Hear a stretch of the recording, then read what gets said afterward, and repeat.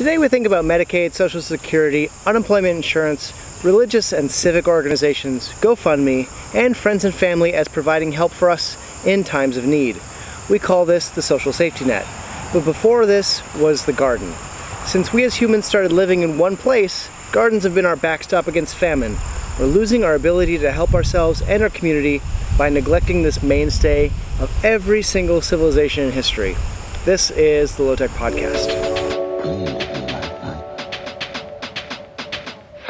Hello and welcome, I'm Scott Johnson from the Low Technology Institute, your host for podcast number 54 on September 2nd, 2022, coming to you out of the Low Tech Institute's gardens in Cooksville, Wisconsin. Thanks for joining us today. We're talking about gardens before and after industrialization and the central role they've played and will play in our food system.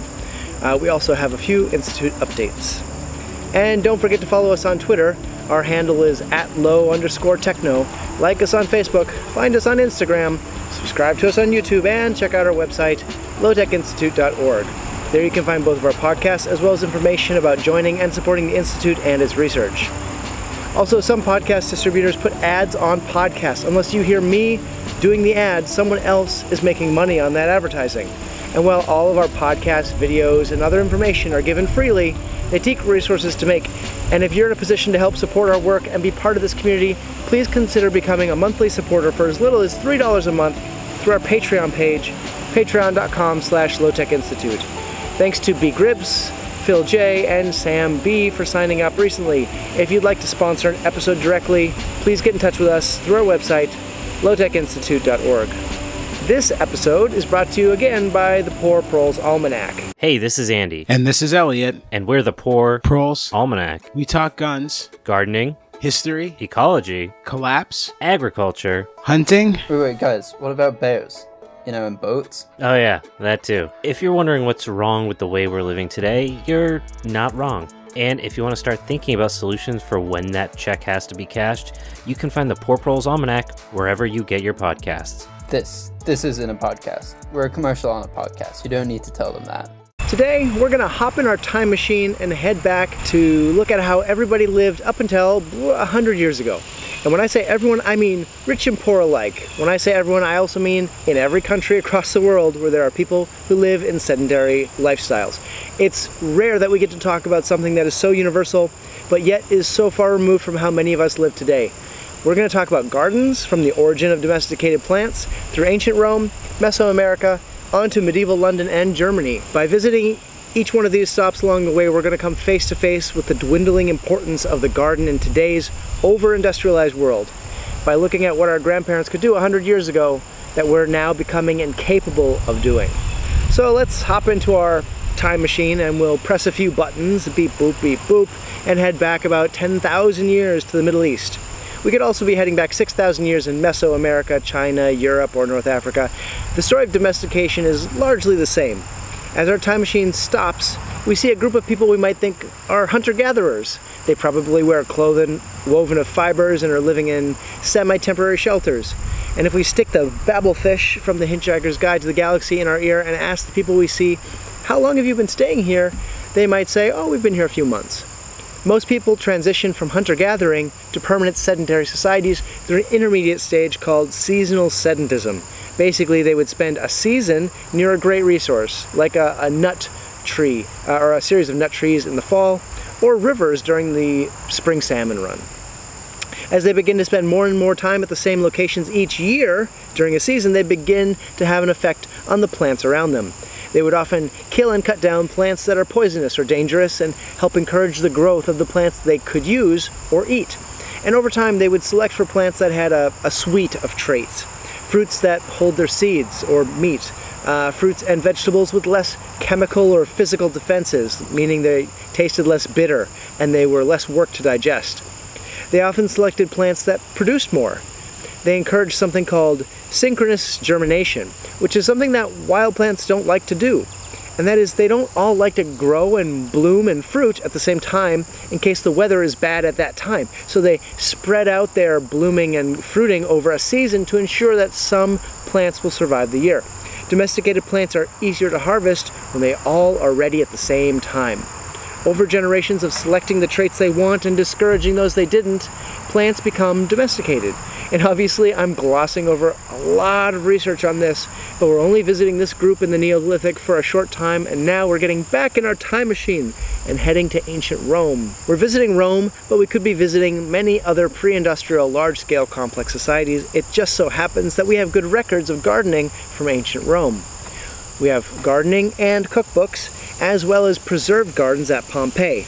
And I'm going to read a long quotation from a book by Lawson into the record here as our time machine travels forward 8,000 years in history. Quote, "Until the 1st century BC, almost all Roman gardens were cottage gardens. Their plan and culture were governed solely by practical needs. From them, the mistress of the house used to replenish her larder and medicine chest and adorn the family shrine with flowers. Pliny the Elder reminds the luxury-seeking populace of later dates that in the past, a Roman garden was a poor man's only estate. It was the only market he had from which to provide himself with food. The prime function of a garden was to make its owner self-sufficient. This self-sufficiency was more easy of attainment in ancient Italy than in the northern countries, for the diet of the Romans consisted for the most part of salads. One of the chief considerations which made the Romans so fond of the garden was that its produce was always fresh and ready for the table without any cooking, and thus ensured a great economy in wood fuel." End quote. And now, as we see an example of this as we arrive in the Roman town of Pompeii just before the volcano Vesuvius covered it in ash in 76 BCE. We arrive at the house of Panza, which is a modest compound in town, probably owned by an upper middle class family. Within its walls, a quarter acre is devoted to a garden, with 8-foot wide beds, paths, canals, a spring, and murals. The plots in ancient Rome, our guide would tell us, are called ariae, and anyone who's seen a garden in the United States would recognize them immediately.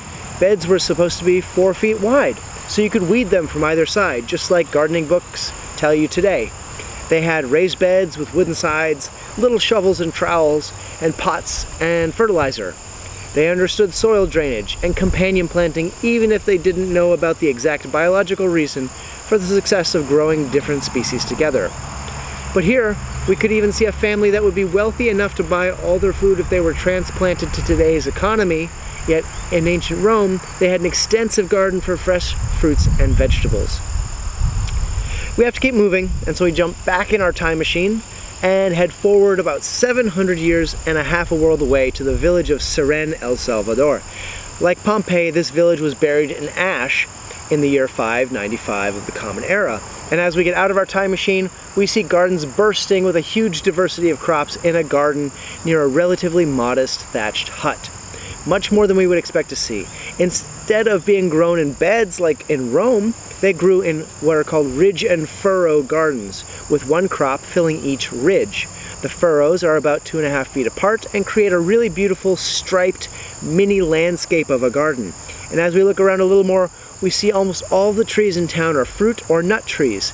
Everything on the landscape is either medicinal, edible, or in some way useful. We hop back in our time machine and move forward a half a millennium to medieval Europe. In London, we know a lot about what they were growing because seed purchases and garden allotment rentals were recorded. The European medieval diet was sadly devoid of many of the exciting Mesoamerican vegetables like tomato, potato, squash, beans, and corn. Much of their diet was made up of root crops, brassicas, wheat, nuts, beans, peas, and greens, and especially kales. Most of us think of wheat as the primary food of the European plate, but much of the vitamins, minerals, and protein in diets came from pottage. That's pottage, P-O-T-T-A-G-E, not porridge. Pottage was an ever-evolving soup that lived in a big pot over the family's hearth. Each day, new ingredients would be tossed in, adding beans, peas, kale, leeks, onions, garlic, and when it was available, meat, fish, or poultry. The next day, the leftovers would just be added to create today's new pottage. Even in London, people had little gardens called kale yards or wort yards, which provided most of their fresh ingredients. In Germany and eastern parts of Europe, people didn't have gardens attached to their properties, but instead had small allotments up on the hills surrounding many of the valley towns. I remember when I was an exchange student in Germany, Many families had little gardens on the outside of town with a little shack. And we would go up on a Saturday and take care of the gardens. We'd weed, we'd harvest, we'd have a picnic, and of course drink a lot of German beer. Every weekend, a harvest from the garden would be taken back to the house, and this model that was still in place today has been around since the Middle Ages. Now we take our time machine back forward in time to the Industrial Age. We come to the early 1900s and the world is locked in the throes of the First World War. An article in Garden magazine from 1918 entitled "Making a Nation of Garden Cities" by Charles Lathrop Pack sums up the current state or aspired state of things during wartime. Quote, "Probably no other appeal to the patriotism of the American people has ever met with more widespread and generous response than war gardening. It set the great heart of America beating from coast to coast, inspired by the excellent showing made last year, and spurred on by the knowledge that food will win the war. Men, women, and children all over the United States took up war gardening this year. Both as individuals and as members of various organizations, they have gone about this as true soldiers of the soil, in the same spirit with which their husbands, fathers, brothers, and friends went into the Army and Navy," end quote. Obviously, this is propagandistic, but during both World Wars and the Great Depression, food from far away became very expensive.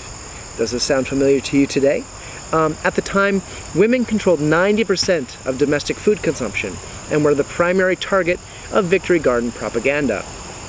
So-called slacker lands were brought into cultivation, and these were basically any vacant lot, railroad right-of-way, or even playgrounds under slogans like "Grass and weeds won't feed an army." And some municipalities, like Cleveland, even created ordinances to seize vacant lots and turn them into gardens. And the advice given to new gardeners then is also useful for us today. Don't bite off more than you can chew when you are just starting out. Build up to a large garden over a few years. And although the Victory Garden program ended with World War I, within a decade, relief gardens were springing up to combat food shortages during the Great Depression. The Federal Emergency Relief Administration recorded 1.8 million gardens registered with them, growing 39% of all the fruits and vegetables consumed in the United States at the time. Although the government tried to discourage home gardens during World War II, under the assumption that industrial agriculture was more efficient and it was better for people to just buy food using ration stamps by the end of the war, they had given up and again supported homegrown food. By the end of the war, 50% of U.S. households had gardens, which provided about 40% of the U.S. vegetable supply. And that was only 80 years ago, but it seems like much longer when we think about the capacity of American households today. So let's jump back in our time machine and come back to our present time for a minute. The pandemic significantly increased the amount of gardening done in the U.S. About half of households grew at least some food at home. The average value of the produce grown is about $600, according to a recent study, but this is only a small percent of the total vegetables consumed by an average household. There is a resurgence of interest in gardening among millennials and younger generations, but there is a significant break between our generations and those of our great-grandparents who weathered 2 world wars and a depression, growing lots of food at home. During the 1950s and 60s, growing consumer culture put social pressure on families to purchase all of their food at the supermarket. It was a sign of upward mobility to not have to grow any of your own food. Indeed, some homeowners associations forbid vegetable gardening, especially in public view. This is a disruption of a long line of generations of gardening knowledge, and this means that many of us have had to relearn the skills that would otherwise have been taught to us by our parents and grandparents at any other point in the last 5,000 to 10,000 years of human history. And of course, I have to point out that the only reason that we're able to get away without growing so much of our own food is because we have so much power at our disposal by using fossil fuels. Produce from California can only reach eastern markets without spoiling by rail, or in some cases air. I don't think many people of this time period realize how absolutely decadent it is to have so much food available at grocery stores. Tomatoes and asparagus in the middle of winter are flown in from the southern hemisphere. The only time that people think about the seasonality of produce and fruits is when they notice prices going up and down significantly. So let's get back in our time machine for one last ride and jump 50 years into the future. It's now 2075, and fossil fuels have been largely unavailable for a whole generation, and that means industrial agriculture has been curtailed significantly. Transporting fresh fruits and vegetables across the continent is prohibitively expensive, and new local alternatives are both cheaper and fresher.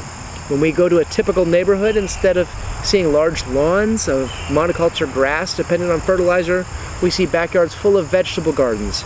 Some look like typical American-style beds, while others have embraced more laissez-faire growing schemes, like ours here behind me, allowing species to intermingle and create a thicket of vegetation. Former green spaces have been converted into shared potato fields, which provide much of this community's caloric needs with minimal labor. Many neighborhoods share some specialized tools and equipment that only gets used for a short time each year. Orchards that have been abandoned have been revived and expanded as community share both the work and produce of these resources. Gardening techniques from all over the world have been tried and adapted to work in different climates. Old ways that hadn't worked well have been adapted or discarded, and new ideas have been developed. But much of the work comes down to elbow grease and building soil the old-fashioned way, using so-called waste products to increase soil fertility. While some staples can be purchased from larger-scale production, much of the fresh and preserved fruits and vegetables come from local sources. If you talk to the locals in 2075, they find it hard to believe that people from just a century ago grew practically none of their own food. And when they look back at the timeline of human history, the exception is clearly the short time period between 1950 and 2030, when gardening was not a significant source of food. And now for a brief recap of the research we have going on around the Institute. This last weekend we had people out to the Institute to learn to spin flax into linen, and this is our second year offering this workshop, and we're glad to meet new people and get better at processing our flax crop. On September 11th, we will be demonstrating bucket making at the Schumacher Farm Park's Heritage Festival. You can find out more information at schumacherfarmpark.org. I'll also be demonstrating thatching out the Wisconsin Permaculture Convergence on September 24th. You can find out more about that at wisconsinpermacultureconvergence.com. That's it for this week. The Low Tech Podcast is put out by the Low Technology Institute. The show is hosted, co-produced by me, Scott Johnson, and co-produced and edited by Hina Suzuki. This episode was recorded in the Low Technology Institute's gardens. Subscribe to the podcasts on iTunes, Spotify, Google Play, YouTube, and elsewhere. We hope you enjoyed this free podcast. If you'd like to join the community and help support the work we do, please consider going to patreon.com/lowtechinstitute and signing up. Thank you to our forester and land steward level members, Sam Braun, Marilyn Skirpon, and the Hambuses for their support. The Low Technology Institute is a 501c3 research organization supported by members, grants, and underwriting. You can find out more information about the Low Technology Institute, membership, and underwriting at lowtechinstitute.org. Find us on social media and reach me directly. I'm Scott at lowtechinstitute.org. Our intro music was Quiet Moonlit Countrysides off the album We Drove All Night by Holizna. That song is in the public domain, and this podcast is under the Creative Commons Attribution and Share Alike license, meaning you're free to use and share it as long as you give us credit. Thanks, and take care.